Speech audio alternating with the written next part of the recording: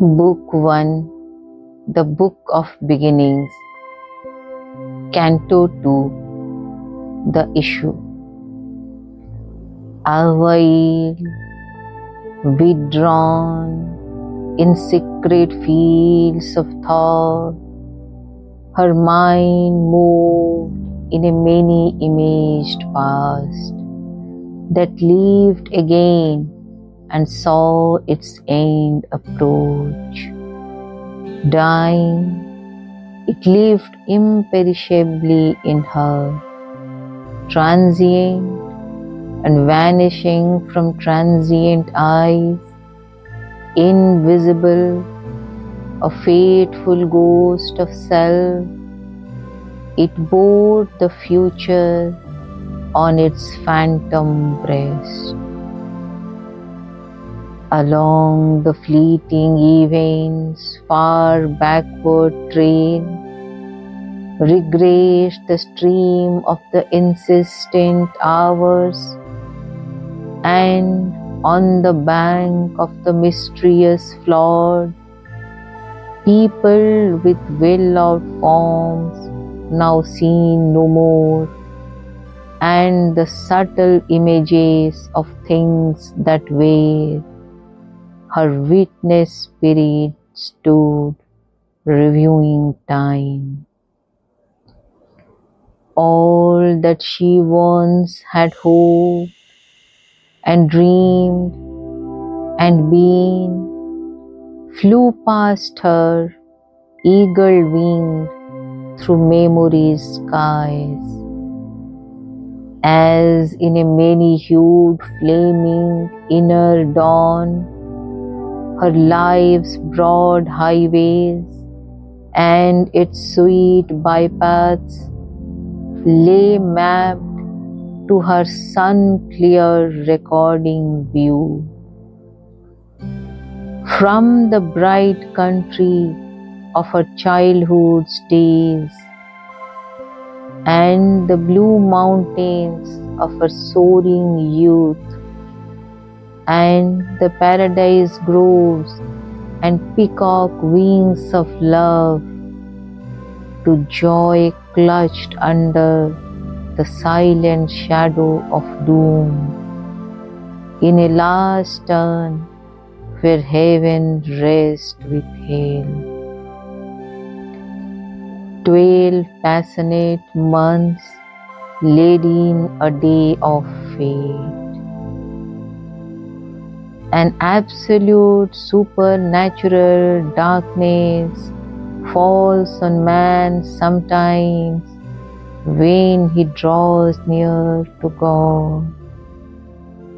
An hour arrives when fail all nature's means, forced out from the protecting ignorance and flung back on his naked primal need, he at length must cast from him his surface soul and be the ungarbed entity within.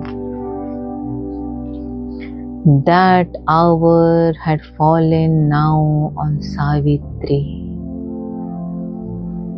A point she had reached where life must be in vain, or in her unborn element awake, her will must cancel her body's destiny. For only the unborn spirit's timeless power can lift the yoke imposed by birth in time. Only the self that builds this figure of self can raise the fixed, interminable line that joins these changing names, these numberless lives, these new oblivious personalities, and keeps still lurking in our conscious acts. The trail of old forgotten thoughts and deeds disown the legacy of our buried selves, the burdensome airship to our vanished forms, accepted blindly by the body and soul. An episode in an unremembered tale, its beginning lost, its motive and plot concealed. A once living story has prepared and made our present fate, child of past energies. The fixity of the cosmic sequences, fastened with hidden inevitable links, she must disrupt, dislodge by her soul's force her past, a block on the immortal's road, make a raised ground and shape anew her fate.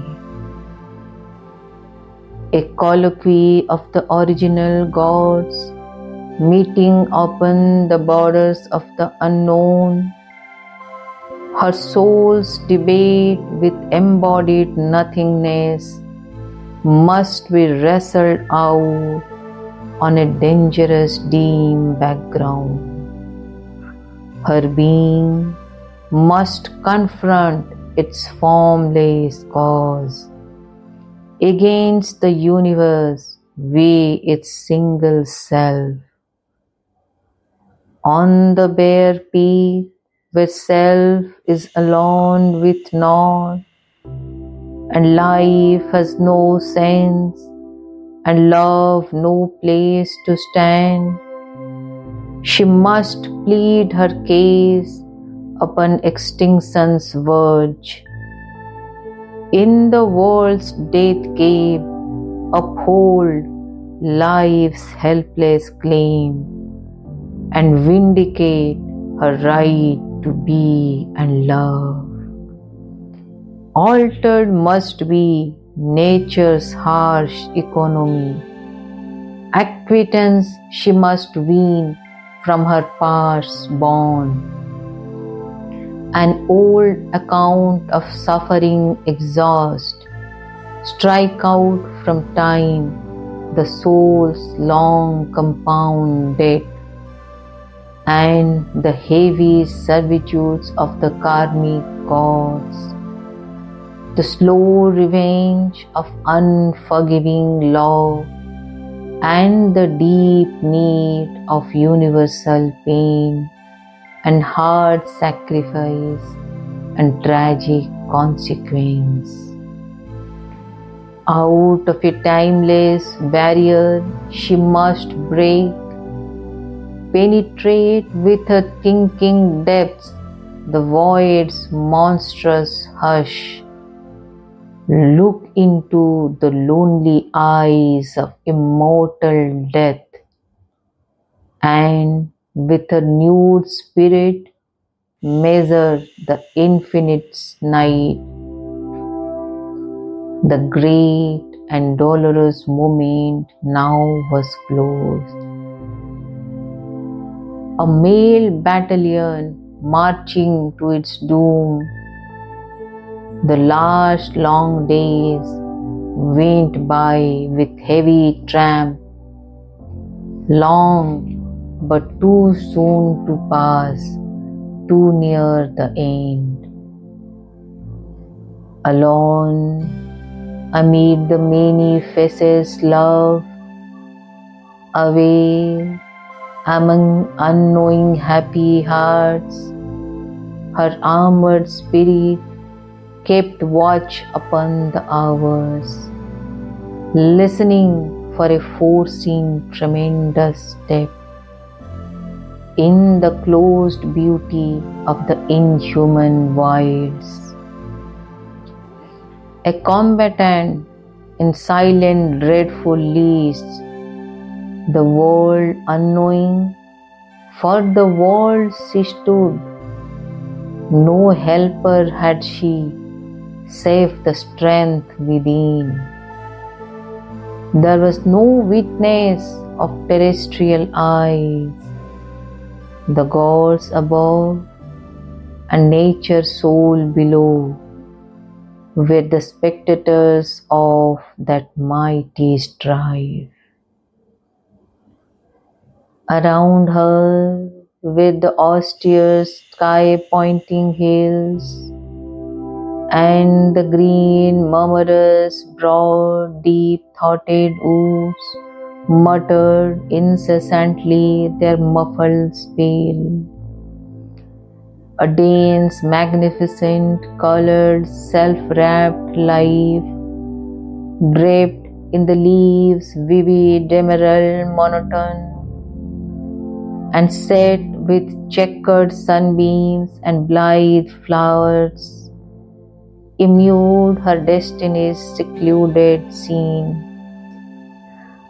There had she grown to the stature of her spirit, the genius of titanic silences, steeping her soul in its wide loneliness, had sown to her herself's bare reality and mated her with her environment. Its solitude greatened her human hours with the background of the eternal and unique, a force of spare direct necessity reduced the heavy framework of man's days and his overburdening mass of outward needs to a first thin strip of simple animal wants, and the mighty wildness of the primitive earth and the brooding multitude of patient trees and the musing sapphire laser of the sky and the solemn weight of the slowly passing months had left in her deep room for thought and God. There was her drama's radiant prologue leaf, a spot for the eternal strait on earth, set in the cloistral yearning of the woods, and watched by the aspirations of the peaks, appeared through an orate opening in time, where stillness listening failed the unspoken word, and the hours forgot to pass towards grief and change.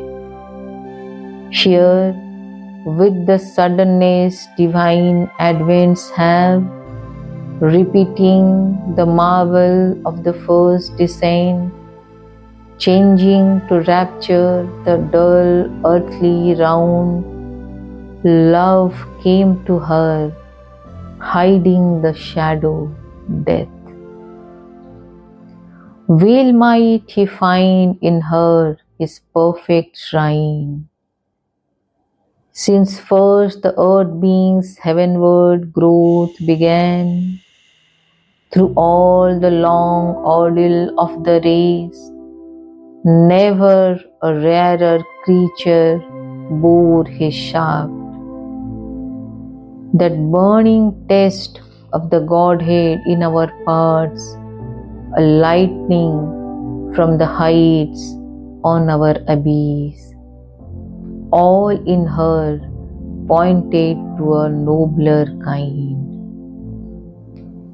Near to earth's wideness, intimate with heaven, exalted and swift, her young, large visioned spirit, voyaging through worlds of splendor and of calm, overflew the ways of thought to unborn things. Ardent was her self-poised, unstumbling will. Her mind, a sea of wide sincerity, passionate in flow. had not one turbid wave. As in a mystic and dynamic dance, a priestess of immaculate ecstasies, inspired and ruled from truth's revealing vault, moves in some prophet cavern of the gods, a heart of silence in the hands of joy, inhabited with rich creative beats, a body like a parable of dawn that seemed a niche for veiled divinity or golden temple door to things beyond. Immortal rhythms swayed in her time-born steps. Her look, her smile awoke celestial sense, even in earth's stuff, and their intense delight poured a supernal beauty on men's lives. A wide self-giving was her native act, a magnanimity as of sea or sky, enveloped with its greatness all that came, and gave a sense as of a greatened world. Her kindly care was a sweet temperate sun, her high passion a blue heaven's equipoise. As might a soul fly like a hunted bird, escaping with tired wings from a world of storms, and a quiet reach like a remembered breast in a haven of safety and splendid soft repose. One could drink life back in streams of honey fire, recover the lost habit of happiness, feel her bright nature's glorious ambience, and preen joy in her warmth and color's rule. A deep of compassion, a hushed sanctuary, her inward hell unbarred a gate in heaven. Love in her was wider than the universe. The whole world could take refuge in her single heart. The great unsatisfied Godhead here could dwell, vacant of the dwarf self's imprisoned air. Her mood could harbor his sublimer breath, spiritual that can make all things divine. For even her gulps were secrecies of light. At once she was the stillness and the word, a continent of self-diffusing peace, an ocean of untrembling virgin fire, the strength, the silence of the gods were hers. In her, he found a vastness like his own. His high, warm, subtle ether he refound, and moved in her as in his natural home. In her, he made his own eternity.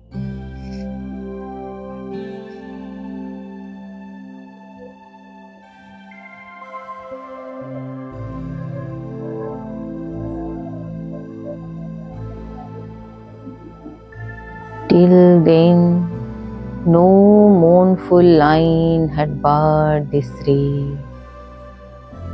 On the frail breast of this precarious earth, since her orbed sight in its breath-fastened house, opening in sympathy with happier stars, where life is not exposed to sorrowful change. Remembered beauty, death-claimed leads ignore, and wondered at this world of fragile forms, carried on canvas strips of shimmering time. The impunity of unborn mites was hers. Although she leaned to bear the human load, her work kept still the measures of the gods. Earth's breath had failed to stand that brilliant glass, unsmeared with the dust of our mortal atmosphere. It still reflected heaven's spiritual joy. Almost they saw who lived within her life, her playmate in the sempiternal spheres, descended from its unattainable realms, in her attracting Advent's luminous week. The white fire dragon bird of endless bliss, drifting with burning wings above her days. Heaven's tranquil shield guarded the mission child. A glowing orbit was her early term. Years like gold remained of the gods that pass. Her youth sat throned in calm felicity. But joy cannot endure until the end. There is a darkness in terrestrial things that will not suffer long, too glad a note. On her too closed the inescapable hand. The armed immortal bore the snare of time. One dealt with her who meets the burden grave. A signer of the ordeal and the path, who chooses in this holocaust of the soul death, fall, and sorrow as the spirit's goads.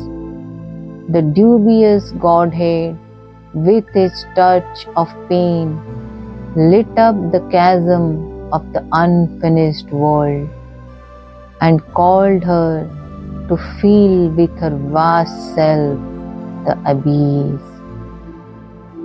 August and pitiless in his calm outlook, heightening the eternal's dreadful strategy, he measured the difficulty with the might, and dug more deep the gulf that all must cross.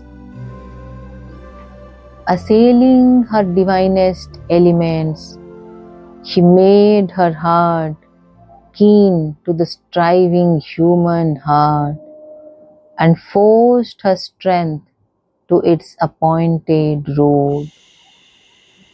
For this she had accepted mortal breath.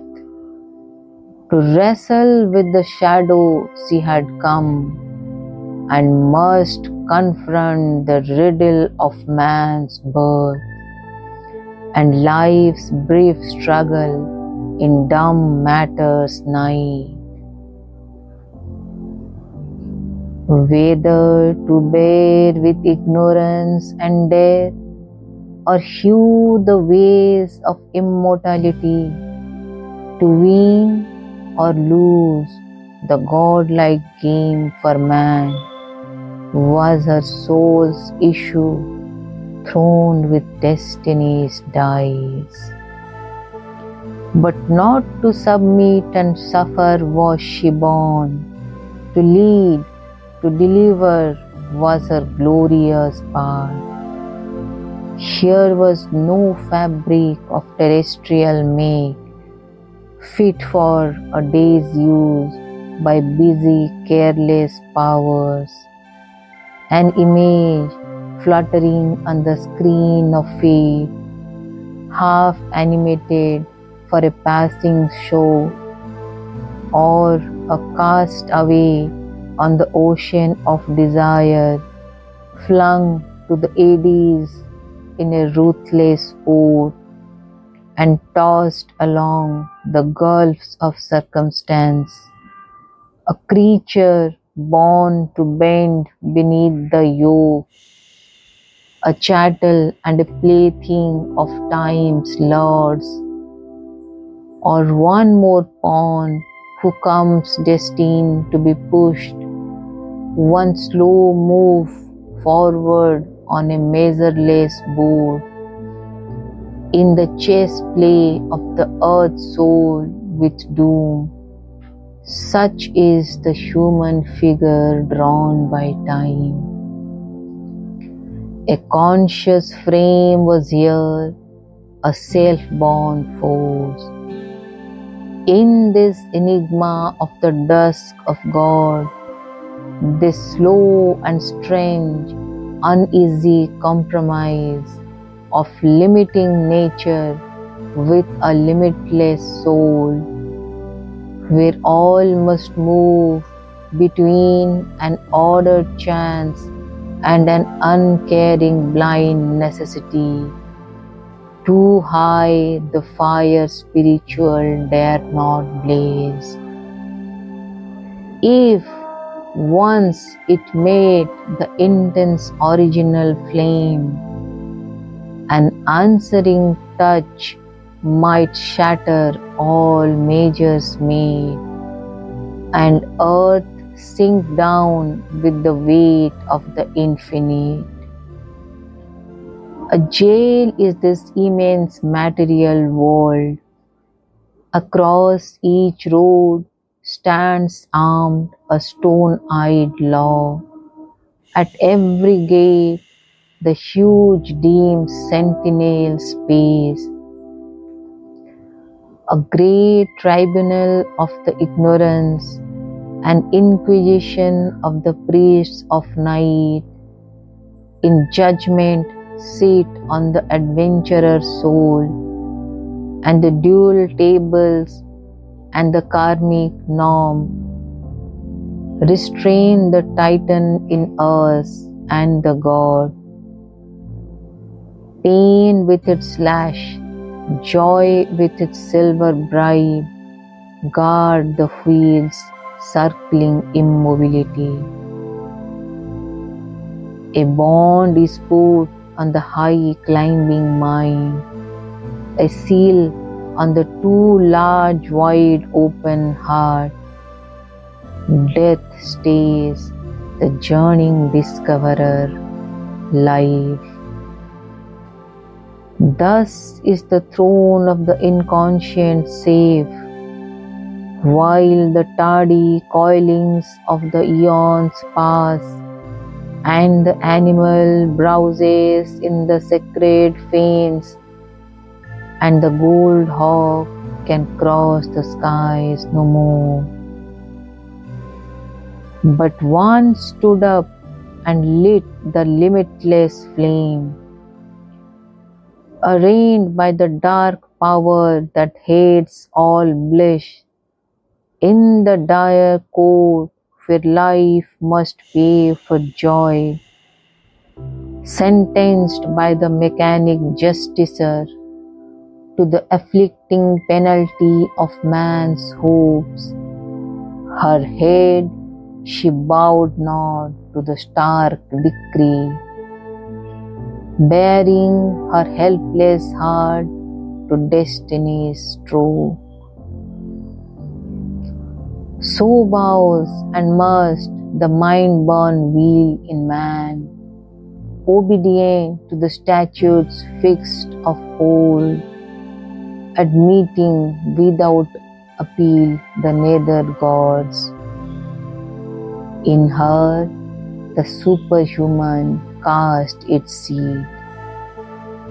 Inapt to fold its mighty wings of dream, her spirit refused to hug the common soil, or, finding all life's golden meanings robbed, compound with earth, struck from the starry list, or quench with black despair the God-given light. Accustomed to the eternal and the true, her being conscious of its divine founts, asked not from mortal frailty pain's relief, patched not with failure bargain or compromise. A work she had to do, a word to speak, writing the unfinished story of her soul in thoughts and actions graved in nature's book.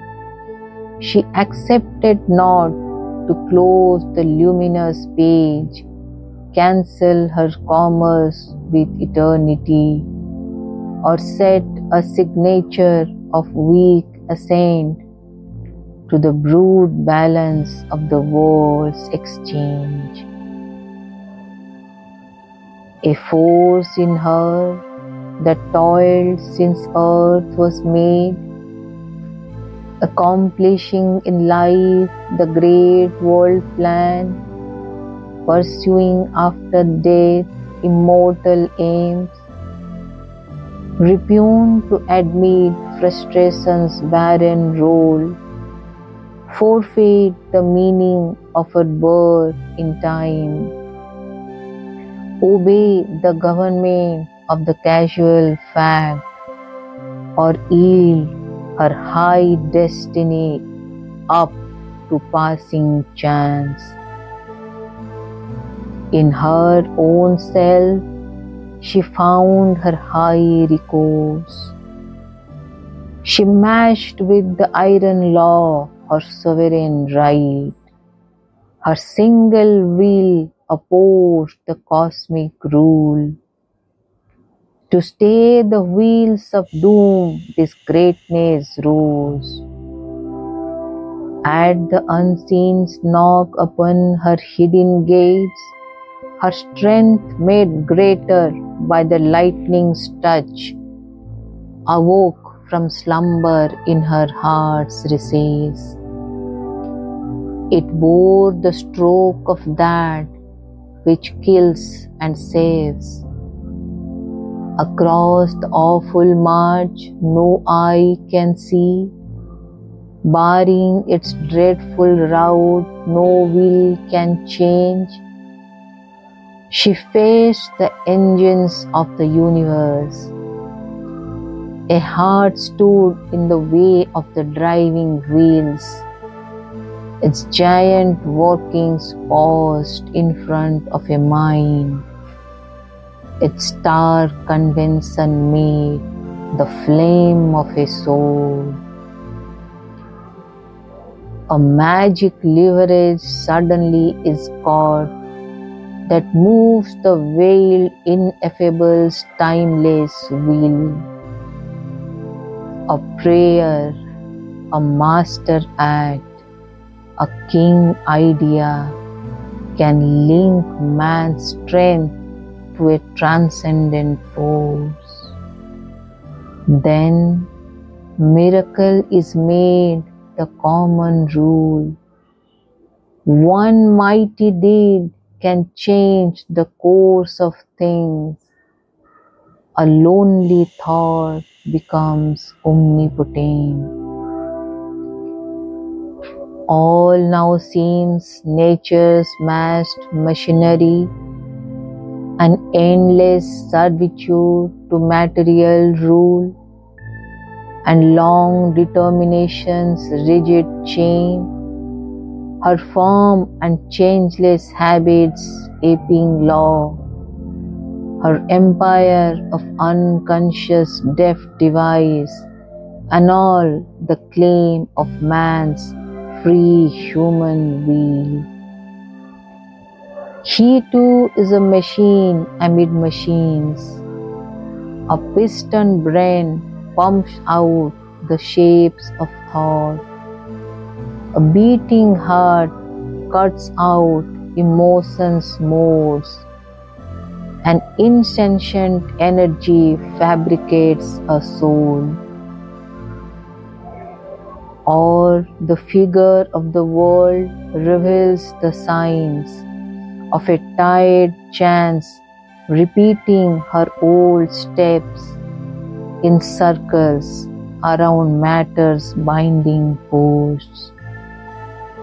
A random series of inept events to which reason lends elusive sense is here, or the empiric life's instinctive search, or a vast ignorant mind's colossal work.